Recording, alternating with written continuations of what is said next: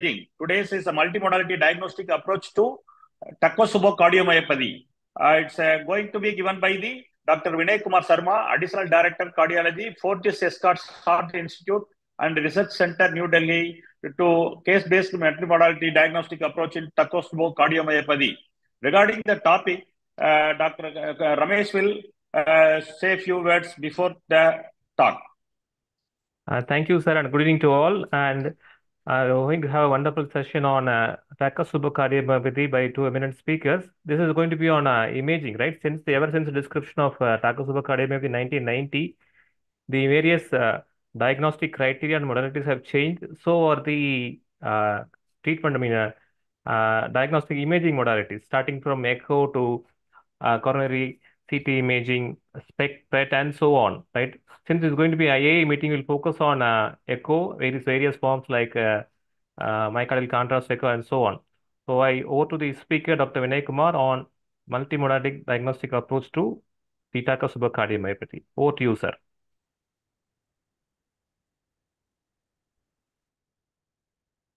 I think you are mute. You are on mute, sir. You should unmute yourself, sir. You are on mute. Dr. Vinay Sharma is on mute.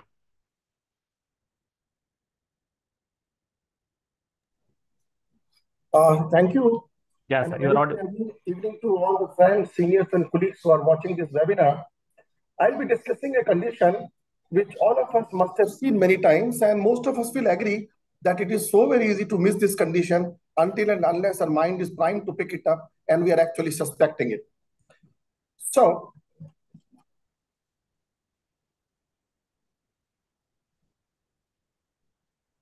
it's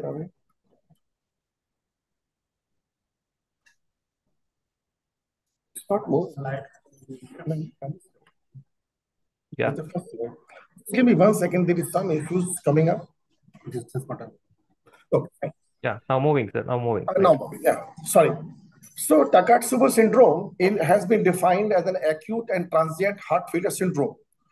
You know, if you take the LV angiograms of this patient, then the end systolic frames, they resemble a contraption which has been used to catch octopuses in Japan. And since the initial reports came from Japan, so the name is Takotsubo cardiomyopathy. But a better name probably would have been stress-induced cardiomyopathy, because it gives you at least some idea that what is precipitating this condition, or an apical ballooning syndrome, which gives you at least some idea that how the heart appears in various imaging modalities. Now, what precipitates this condition, the prognosis, molecular mechanism, treatment, all that will be discussed by my friend who will be talking next. And what I will be doing, I'll be confining myself of dealing with a multimodality diagnostic approach in order not to miss the diagnosis. So let us discuss this in context with a real life scenario. So this case, she was a 71-year-old lady of European descent, and she was admitted in a nearby hospital for dental implant. There was nothing significant in the history. She was not a known patient of chronic disease. She was non-diabetic. She was normotensive, and she had left smoking 16 years ago. As a part of the pre-op workup, only ECG was done, which was found to be normal. She was taken up to the OT. She was given a short GA, and soon thereafter, she developed profound hemodynamic instability. A 12-lead ECG was done, which revealed significant changes, and patient was referred to us because we were very near to that hospital. When the patient came, an echo was done, and you know, if you look at the echo, superficially it resembles regional wall motions of an MI, although it also holds the biggest clue, which I will be discussing later on. Unfortunately, no pre-op echo was done, so there was no way to know whether changes were acute or they were pre-existing. However, the raised tropi suggested an acute coronary syndrome, so naturally the patient was taken, because she was unstable, she was taken up to the cath lab. And these were the angio images. I am showing 4 representative angio images. And as you can see, there was nothing in the coronaries which could have suggested that this patient had suffered an acute coronary syndrome. Patient was managed conservatively. 1 week later, the ECG changes started resolving. But what was more revealing was that the echo, an echo which was hardly 30-35% just 1 week ago, now has become completely normal. This was just for the comparison. This was the echo taken at the time of admission, and this was the echo taken 1 week later. And you can see that the LV function has completely improved over a period of just 1 week. Now, if I want to summarize this patient, summarize whatever has happened in this patient, we can do in one line, and that is this patient has suffered a transient LV dysfunction, which was non-ischemic. Now, if you remember the first line, which I said at the very beginning of this talk, that Takotsubo has been defined as a transient heart failure syndrome. So the question naturally that comes is that can it be called Takotsubo syndrome? Prima facie, yes. Prima facie, yes. But echo findings are only a beginning. It has to be subjected and it has to withstand some kind of a diagnostic criteria before we can say that the patient has a Takotsubo syndrome. So there are so many of these diagnostic criteria which are there. There is one Heart Failure Association, European Society of Cardiology criteria. There is International Takotsubo diagnostic criteria or inter-TAK diagnostic criteria. There's a revised Mayo Clinic criteria. Now, if you look at this slide, it looks so confusing, so cluttered, so confusing. But if you read it carefully, you will realize that they are all relying on certain keywords. One of them, it is transient. The second is that it is extending beyond the territory of a single coronary artery. There is an absence of coronary artery disease, which can explain the pattern of RWMA. Then it is reversible and it recovers on its own after some time. These are the keywords, and various permutation and combinations, they form this criteria. Now let us talk about the one which is most commonly used, and that is inter-TAK diagnostic criteria for Takotsubo, which has got very high sensitivity and specificity for differentiating Takotsubo from the acute coronary syndromes. Now, let us talk about it in detail. If we read this criteria, the things that have been mentioned or which are required as part of this criteria, they can be divided into 4 parts. One is that it is transient LV dysfunction. And these LV dysfunction extend beyond the single coronary vascular territory. RV involvement may or may not be present. And it presented as an apical ballooning or mid-ventricular basal or focal wall motion abnormalities. The second part of the information in this criteria is that there's an emotional, physical, or a combined trigger which precedes, but it is not obligatory. Neurological disease or FEO may serve as a trigger. The new ECG abnormalities are usually present, and only rarely it happens that the patient of Takotsubo are having a normal ECG. The cardiac biomarkers are raised, but not to the extremes. The important word is that they are moderately raised. And post-menopausal women, they are predominantly affected.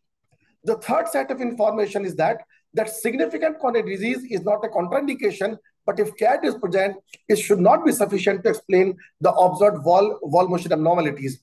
And lastly, the patient should have no evidence of myocarditis. These are the 4 sets of information which are required if you want to subject the patient to inter-TAK diagnostic criteria. Now, if you want to evolve some kind of an approach based on this criteria, then you realize that this is step 1. These are the clinical things which we look for in the patient. And then at step 2, we go for an echo. Then at step 3, we go for coronary disease. We have to document coronary disease is there or not. And then at step 4, we need an MRI to document whether this patient has got an infection or not. So accordingly, now we will walk through these steps one by one. So let us come to the first one, that is the clinical. So if you look at the clinically, acute chest pain, ECG abnormalities, increased biomarkers generally occurs in post-menopausal women, and only 10% are male patients, and usually there is a history of stressor event. And if we look at our patient has all of them. So clinically, it fits into the clinical presentation, fits into the Takotsubo. But this is only the beginning. Now we go to the step 2. In the step 2, usually it will automatically be there, transthoracic echo. Now, if you look at the echo, there will be two forms of pattern which are seen in the Takotsubo. One is known as the apical ballooning form, where the apex and the mid segment are akinetic, while the basal segments are not only normal, but sometimes, but majority of time, they are actually hyperkinetic. In an MI, you expect the adjacent part to be stunned, but in Takotsubo, the basal segments are actually moving more than the normal. And the second form is known as the mid-ventricular form, where the akinesis is confined to the mid segment, and apical segments are normal or only mildly hypokinetic, and mid and apical are akinetic. The first two variants, 1 and 2, the apical ballooning and mid-ventricular form, they account for the vast majority of Takotsubo. The signature mark is the wall motion involving apical and mid segment in all the views, suggesting a circumferential pattern of the myocardial,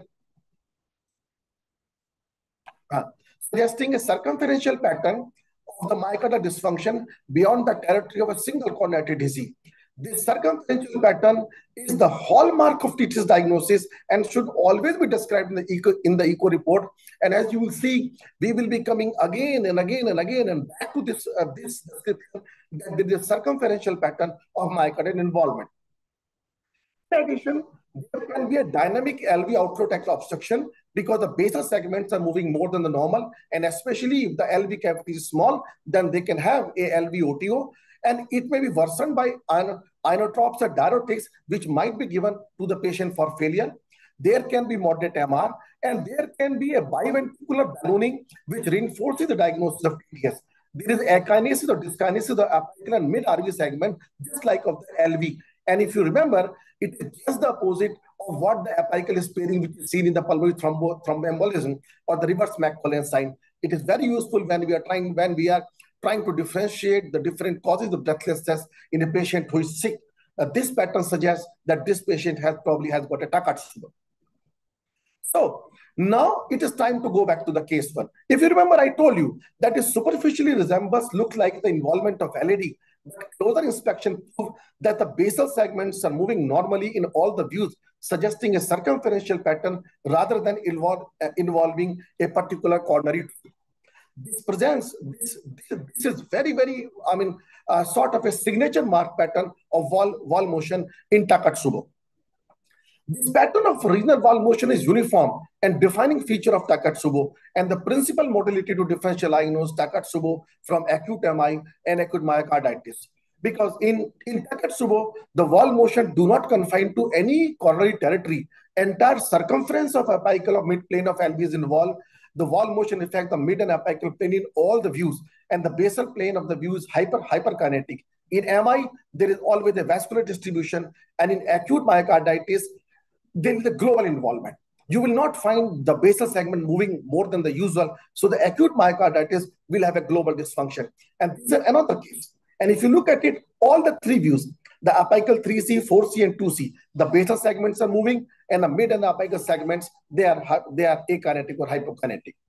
Now, skeptics can say that the pattern of regional wall motion is soft sign which can be easily missed. The answer is, but it is only a sign. This is the only sign. Your eyes will see what your mind knows. Still, the question remains that there should be some way of objectively documenting the pattern, the signature pattern of the wall motion abnormalities of Takotsubo. Rather than subjective eyeballing, there should be some objective way of documenting it. And strain net imaging provides a perfect way to objectively document the pattern of RWM. Look at it. This is from the first case. And if you look at it, the curve, the strain curve from the mid and the apical segment, they are going above the baseline. That means they are dyskinetic or they are ballooned out. And now look at the strain curve from the basal segment, they are still normal.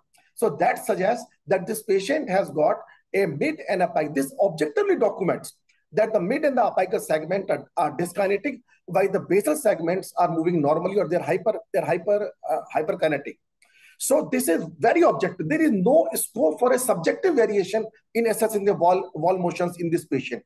And now, when you repeat this, when you do the strain imaging on the 4C and the 2C also, the same pattern is repeated. That means that the ballooning across all the three standard views, while the basal segments are moving normally. So this very objectively document without leaving any scope for subjective variation between the different observers about the pattern of wall motion in Takotsubo.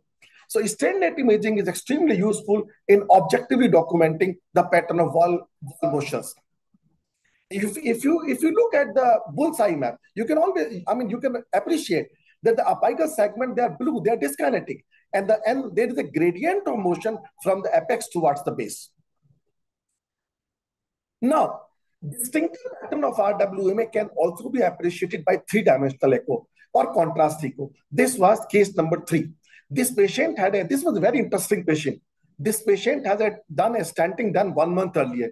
There was a lot of familial stress, but nothing dramatic to proceed Takotsubo. She was a lady post-menopausal, all those things were there, but there was no stress, obvious stress, which could have precipitated.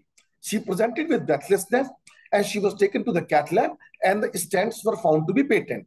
Till now, it was absolutely fine. But things changed when I saw the report and realized that the echo done 1 month ago was absolutely normal. And that is the time when we start looking from the point of view of Takotsubo, and you can see in the 2D that the basal segment in all three views are moving, but the mid and the apical segment, they are not moving. So this was a strain imaging. It is from a different machine, from a different vendor, but again, it is showing a base to apex gradient. But what I want to show you is this. We did a three-dimensional imaging, and you can very easily appreciate that the basal segments are moving very, very briskly, while the mid and apical segment are not moving that briskly. So in complicated situations, three-dimensional echo of creating an LV cast, it can really help in appreciating the pattern of wall motion abnormalities. However, now we come to the step 3 of the diagnostic approach. Diagnosis is often first suspected after a coronary angio, which is to be done in all the acute coronary syndrome patients with STT changes, and in these patients, it reveals the normal coronaries.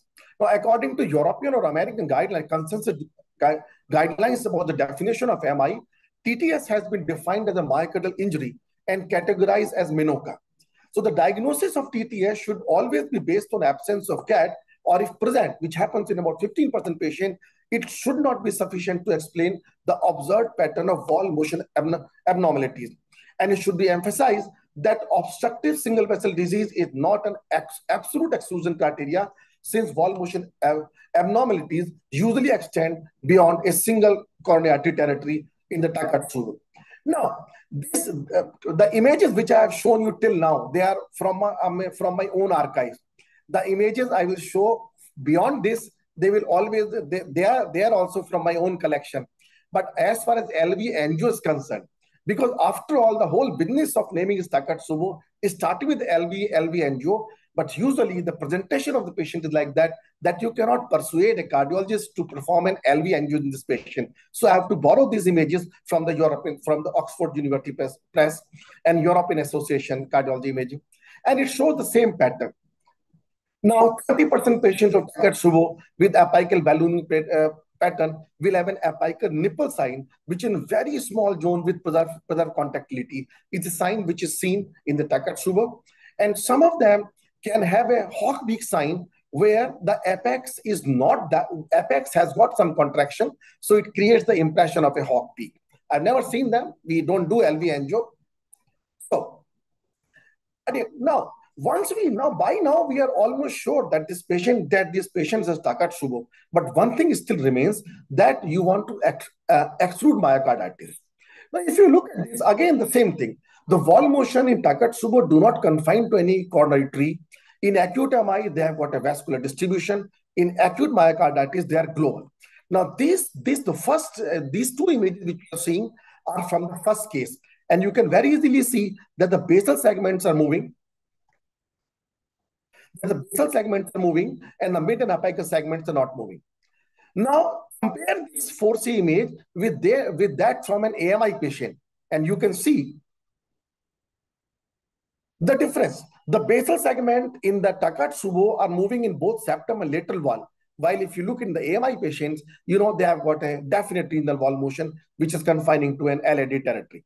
But this is only the cine imaging. What is the most important point that differentiate Takotsubo from myocarditis are the T2 weighted images.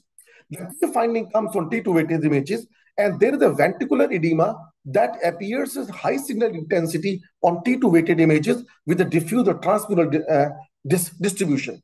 So T2 weighted black blood imaging allows to recognize edema because it suppresses both fat and the flowing blood signal, and the ratio of main signal intensity of myocardium compared with that of the skeletal muscles of more than 1.9 is generally accepted to define edema. This is basically to define the edema, but you know, it is the visual impressions. You look at it and you find that the myocardium is bright and not confining to any vascular distribution. That becomes a very, very important point to differentiate Takotsubo from acute MI or myocarditis. Lastly, so you can see, I mean, we have taken a short axis view in a Takotsubo patient, and in all the three levels, you find that the brightness is extending to the whole circumference except at the base. So this kind of pattern, it suggests that this patient has got an edema or inflammation, which is confined to the mid and the apical segment and not that much in the basal segment. Similarly, if we go for contrast enhanced sequences, then the absence of gadolinium enhancement using LG signal intensity threshold of 5 ST is considered as diagnostic. You can see from the case one, these are the images from case one, and there is absolutely no enhancement of, I mean, in any view. If you compare it with an MI, you will find that this enhancement which is confined to the vascular territory. This is again one of our patients. I have taken this image just so that I can show you in comparison. In acute myocarditis, late enhancement is usually seen, but occurs in mid or subepicardial regions. You know, there are experimental methods which can work like strain net imaging, but since we have got a strain and speckle tracking has made the strain imaging so easy, it has brought it to day-to-day life. So there is really no need for this for these methods of calculating strain on the MRI, just for academic and theoretical interest, practically no use. Now, lastly, before I finish up my talk, is that two things. One is the role of CT. Practically, there is no role of CT. Because as far as the, documenting the corneated is concerned, CT is superseded by an invasive angio. There is, invasive angio is always done in this patient because their presentation is like that. And for other information, CT is superseded by CMR because CT cannot give you tissue characterization. And the second thing is that, do we have any diagnostic protocol? To me, there is no diagnostic protocol. Once the patient comes to you, you know the sequence of events like that they will invariably force the operator along a certain line. They are coming with chest pain, they are unstable, there are ECG changes, there are changes on the echo. Naturally, they force the people to go for an angio. Once the angio comes out to be normal, then we go back, we look at it again, and we found that it is Takotsubo over a period of time. You know, this patient recovers, that further proves that this patient is Takotsubo. There is really no protocol. The sequence of event will take it. The importance, the way to pick the condition is that you should be able to appreciate the typical pattern of wall motion on the echo. If you can do that, you will pick it up. Thank you so much.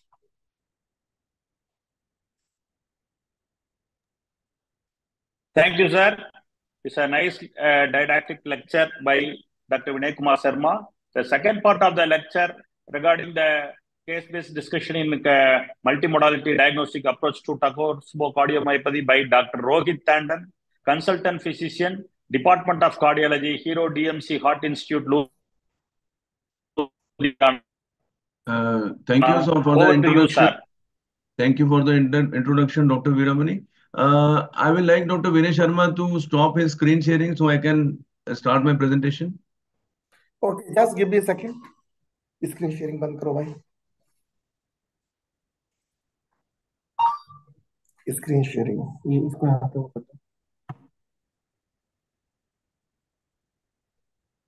Stop sharing.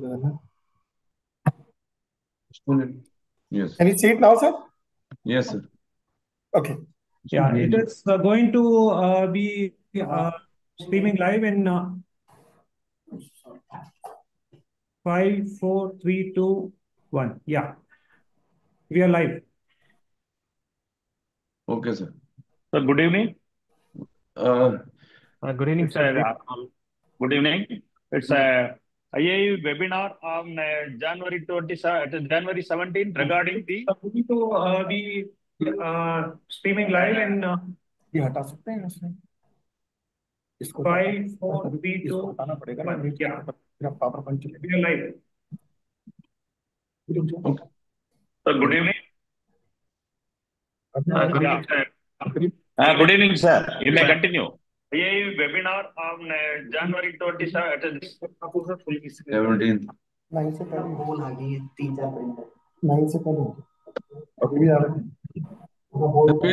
We can again present on 27th.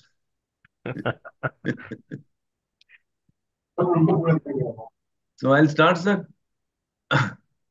मेरे को तो दिखाई पड़ रहा है तो उससे तो Okay, Dr. Vinay Sharma has elegantly described the cases which we see in emergencies, acute emergencies settings. So I'll be discussing only three parts of the disease: the molecular mechanisms, the pathophysiology behind it, and treatment and the prognostic part.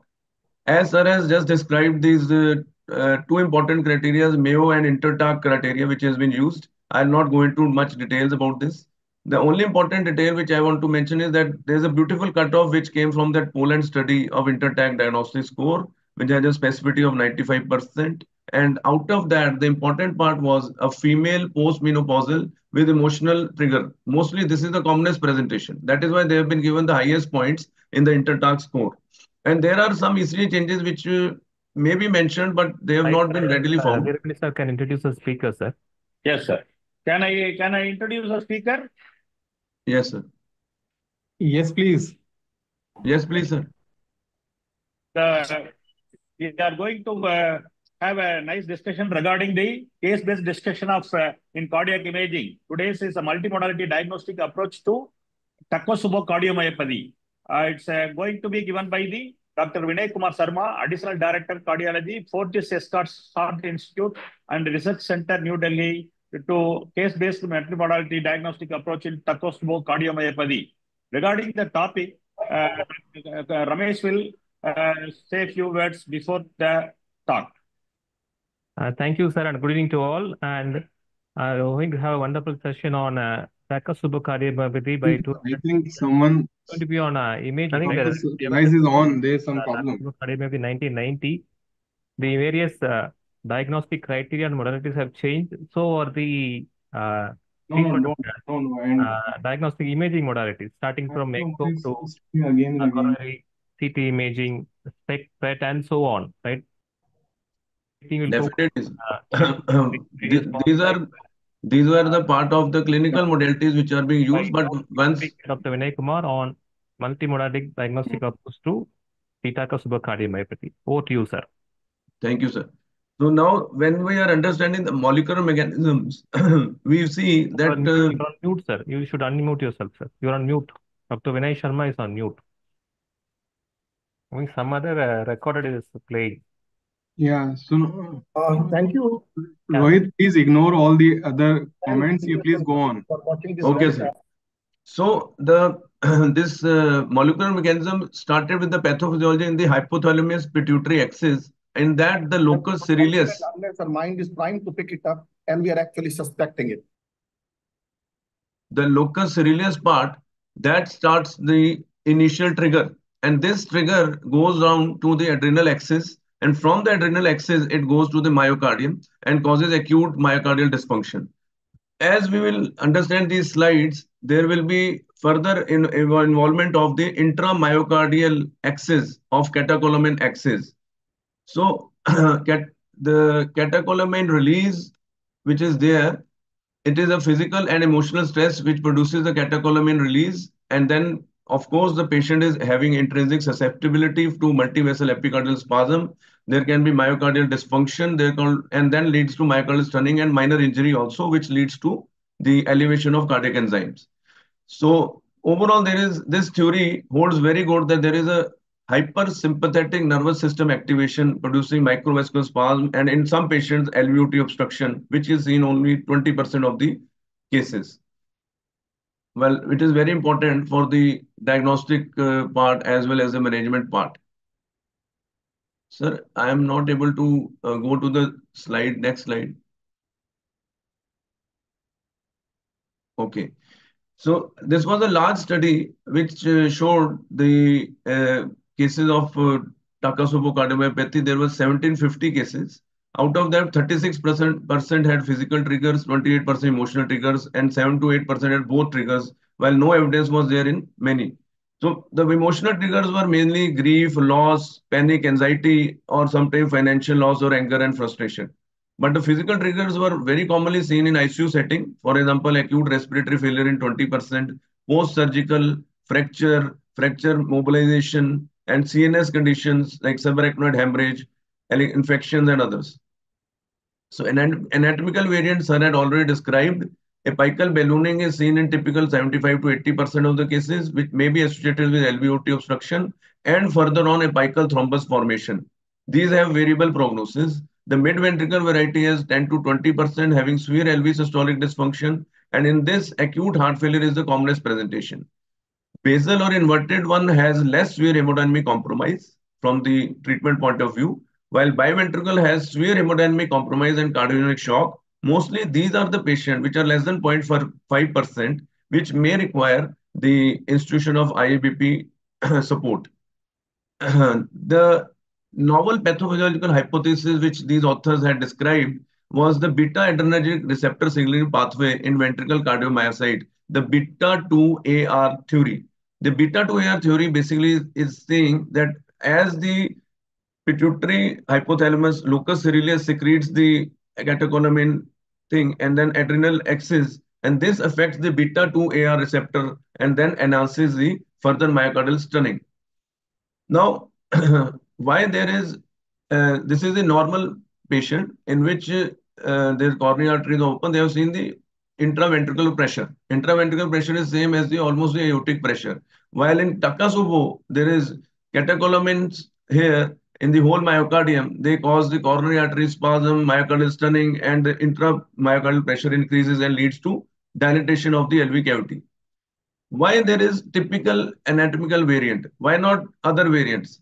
This may be due to predisposition of the beta receptor density over the apical area. As we can see, the negatively inotropic antiopotic areas are in the apex and in the mammalian hearts. So increased apical sensitivity to catecholamines in the mammalian heart is responsible for this apical ballooning syndrome. While there were other theories that adrenal induced vasospasm is there, which may be also once here. And there is one important thing which some these pathophysiological studies have shown, that there is a molecular switch mechanism, that there is a switch from GS to G1 pathway, and that's basically a protective mechanism to acute myocardial stunning. So these studies have helped us to understand the main molecular mechanisms so that we can decide upon the treatment of these acute condition.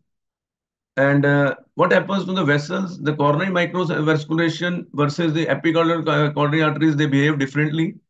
Epicardial coronary arteries may be age-dependent, atherosclerosis may be there, and then demand ischemia, acute coronary obstruction may be there.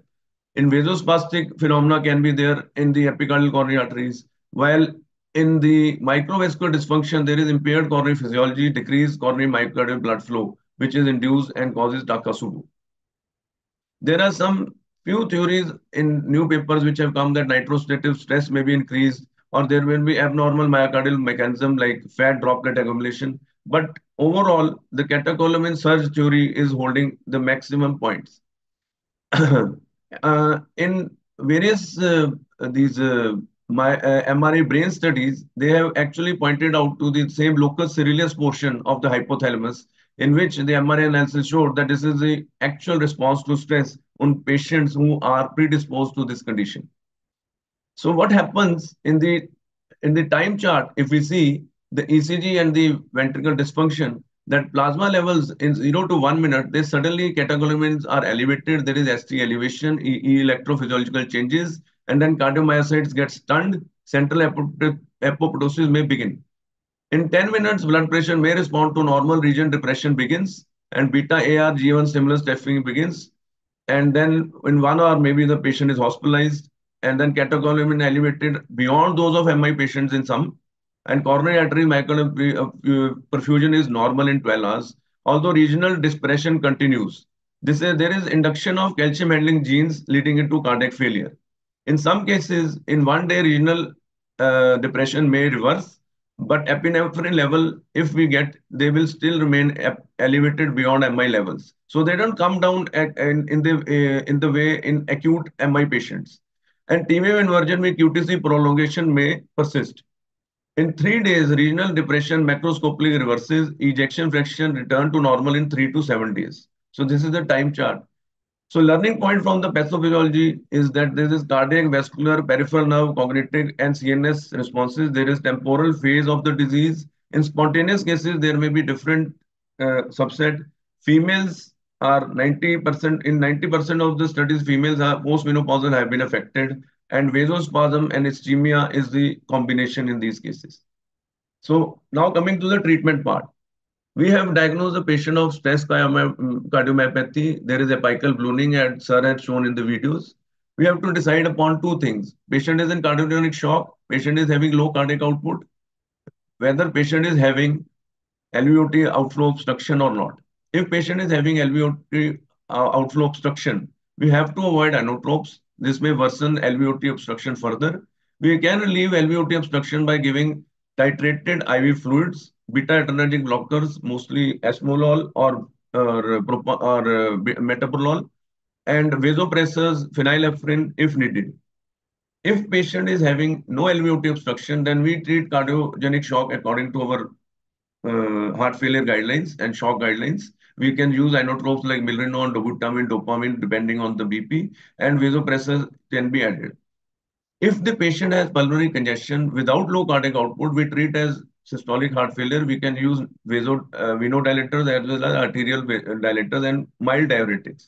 Doppler echo is essential in all levels of treatment at the baseline and during the treatment part. During first 3 days, it is very important to see for development of LVOT obstruction, development of mitral regurgitation, increase of PAH, or even thromboembolic risk can be identified if a large area of LV apical akinesia is there.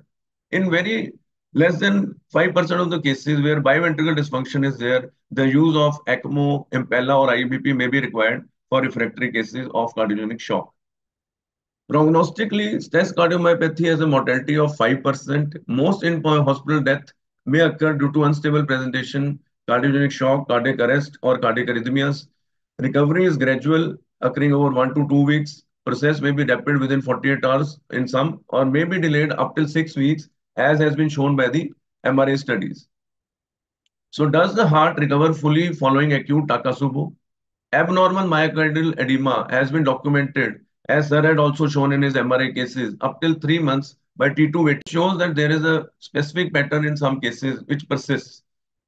So this is the largest study by Templin et al. In 2015, which compared the patients of Takotsubo with ACS patients.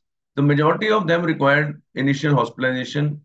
Following discharge, although LV function came to normal, recurrence was around 5%.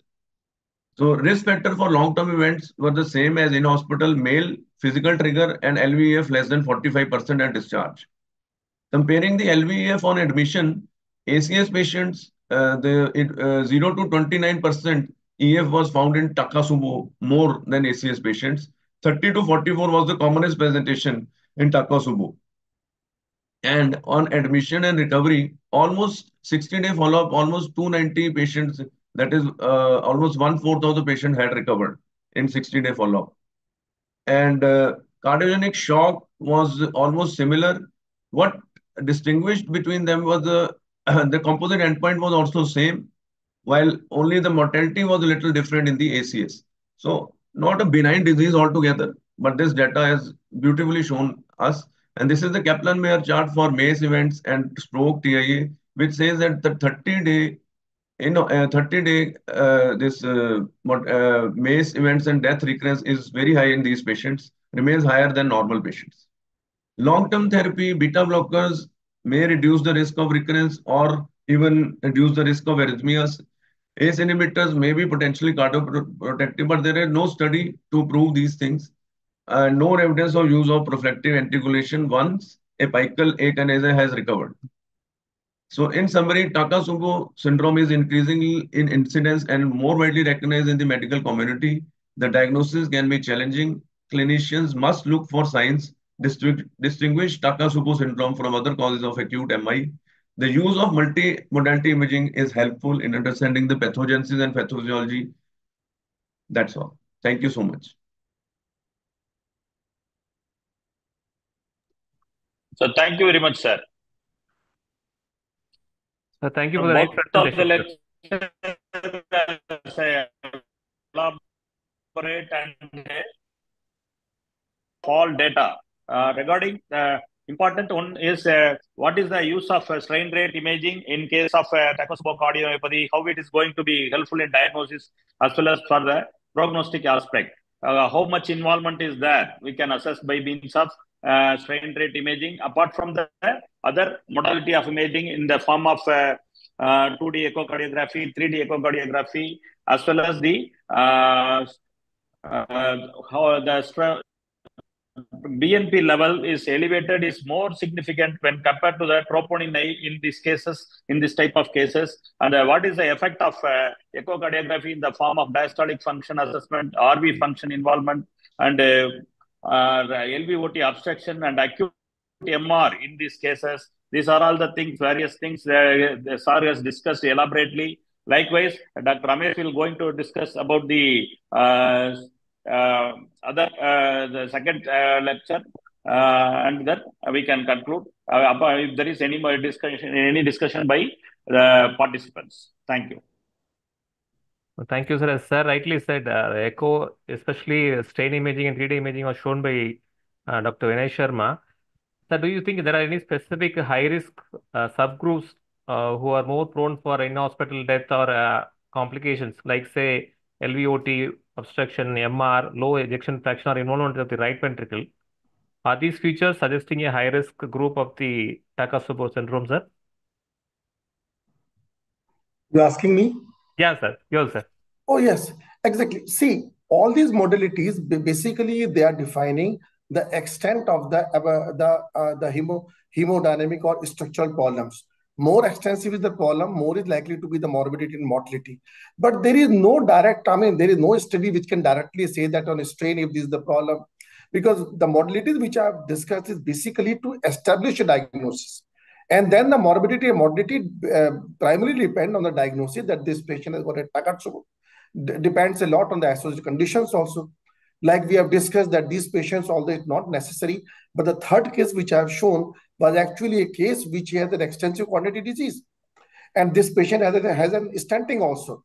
So although this time now he has got a Takotsubo, but the pre-existing associated conditions, they also affect.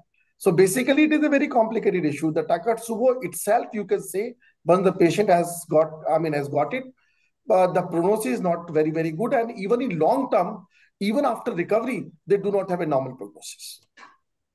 Thank you, sir. This is to Dr. Rohit, sir. So you said about the follow-up patients after, say, 6 weeks or 12 weeks. So do you recommend echo as a follow-up imaging modality, or you want to go for a CMR, say, to rule out edema, or you said persistence of edema up to 3 months, sir? Myocardial edema. So do you recommend a simple echo or echo with a CMR for follow-up, say, after 3 months? I think I'll recommend CMR, as Dr. Vinay has also described.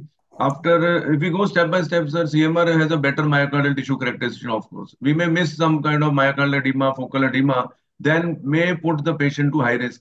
And myocardial edema, if there is present, it is present, then we can titrate our doses of ACE inhibitors, beta blockers. We may not stop. We may not consider him as a benign patient.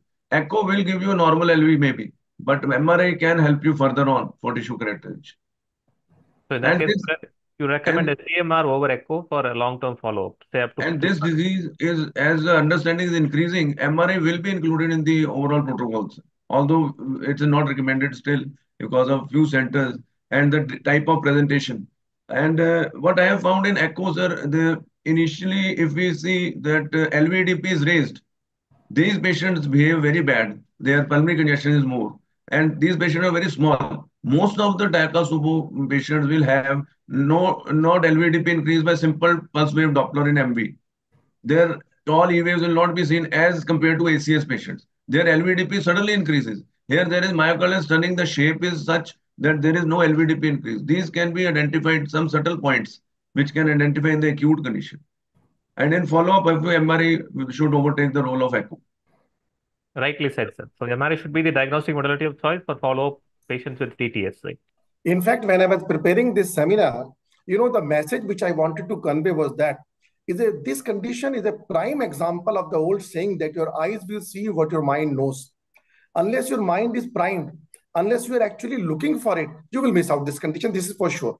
Because the clinical presentation is like that. That's it. Definitely, sir. Ever since diagnosed in 1990, there has been fourfold increase in the diagnosis of Takotsubo cardiomyopathy. Not because the disease has increased. Again, I will say it is not an increase. The only thing is that we were missing it out earlier on. Exactly. We must have seen it many times and must have missed it also. Exactly, So sir. it is not the incident. Sir, in 2001, the presentations came in 2001. 1990 first diagnosis, and 11 years it took to be published. Yeah, right. For the identification of this disease. Right, sir. I think we have a nice discussion. I had a nice discussion. If there are no comments on the chat box or the questions on the chat box, can we conclude, sir? Yeah. If there are It no was questions. nice interacting with you. Right, sir. Thank you, sir. Thank you. Thank you so much. Thank you, sir. And thank you to all. Thank you very much, sir. Thank you and good night to all. Good night.